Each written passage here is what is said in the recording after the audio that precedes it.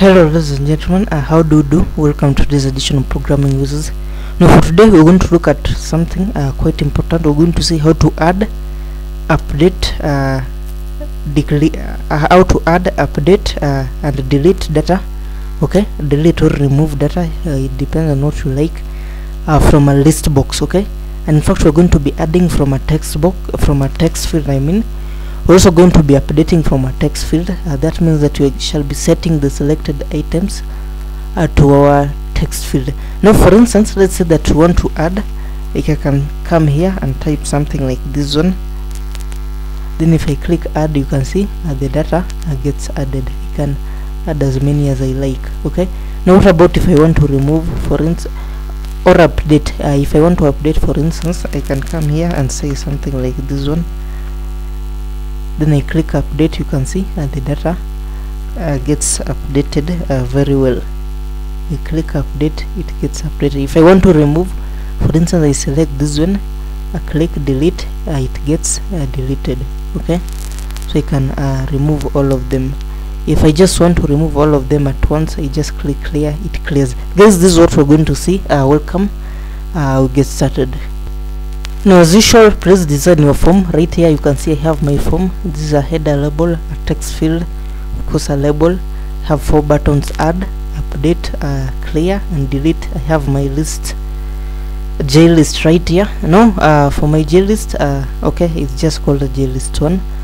Okay, but if you want it's empty, it's totally empty. If you want yours to be totally empty, just come to the model and then clear it from there. Okay, I shall be adding data from scratch. Guys, that's it. First click your add, update, clear and delete, so that we come and handle the events. Now when the add is clicked, we shall want to call a method that we shall call add. Okay, now for this add method, we're just going to define it in a short while. So right here we shall just come and get the selected item. So say get text, and that's it. Then of course we need to come and define that method. So say add to list. What we're going to do, say private void add. Inside here we shall pass one parameter, the name. Okay, now the first thing that we're going to do, before we continue, we're going to define our model. So please come right here, say default list model, dm equal to new default list model. We shall be using that default list model object to create to add the elements to our jlist. So first, in fact we shall bind it first. Let's just come jlist1, then we bind it, say set model, then we pass our dm right there. After that one, we can now come and say dm dot add element. We call the add element of the default list model, and we simply pass the name that shall be passed right here. Take note that this name, it's here, it's what we shall get here at name txt. Now the next thing that we're going to do, we're going to clear our text fields. To do that one, come and say name txt dot set text, and then we set it to totally blank. That's it. That's how we add items to our jlist. The next event probably is the clear. Now clearing is very simple. We're just going to say dm, which is our default list model, dot clear. This one shall clear for us our default list model, and then we set the list, our default list model object.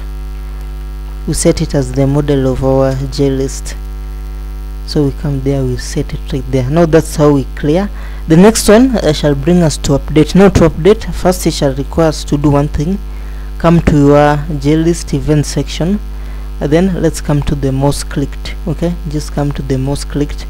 Now when the mouse is clicked, the first thing that we shall want to do, we shall want to set selected items to our text box. Okay, to our name text box. So say string selected equal then right here we shall come and say jlist1, actually jlist1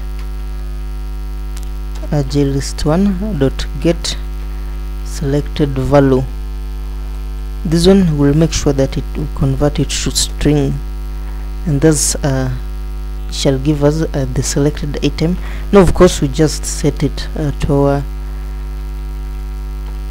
our name txt. So come and say name txt, set it right there, selected. That's once we've set it right there. Now we shall be able to update, and to update is also simple.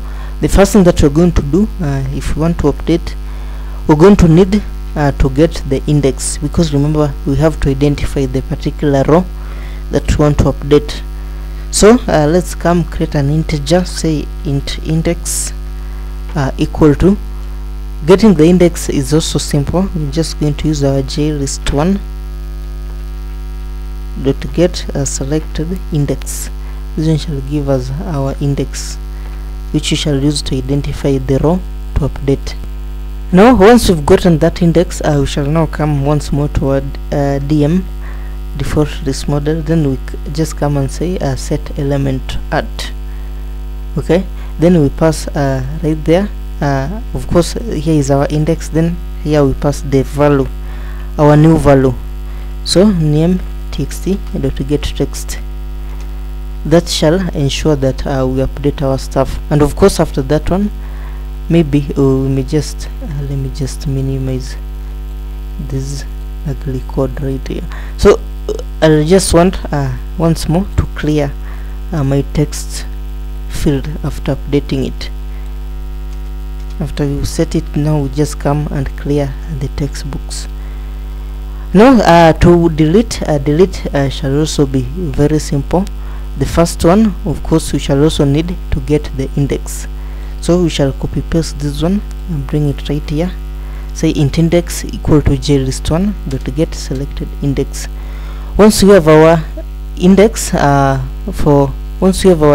it's very easy. We shall just call the remove element at of the default list model.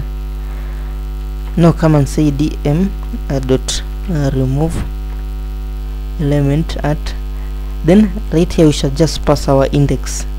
That shall ensure that we delete, and then of course after deleting we shall also want to clear the textbooks, just to give the user a better visual feedback that is just deleted all these rows. Guys, that's it. I don't see anything remaining. We've seen how to add, update, delete and set selected items to text field. Now let's just run. Press shift F6 to run our program so that we have a look. And right here we have our beautiful jlist. Now I can just come here, type my data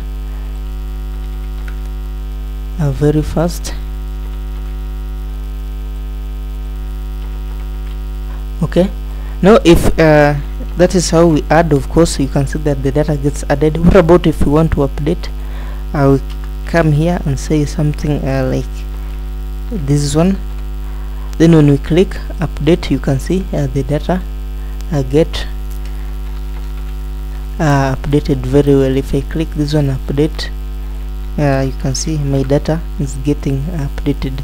Now what about if I want to delete? I just come clear, delete, it deletes it. Okay, and you can see it's deleting it very well. If I want to remove everything, I click clear and the thing gets cleared.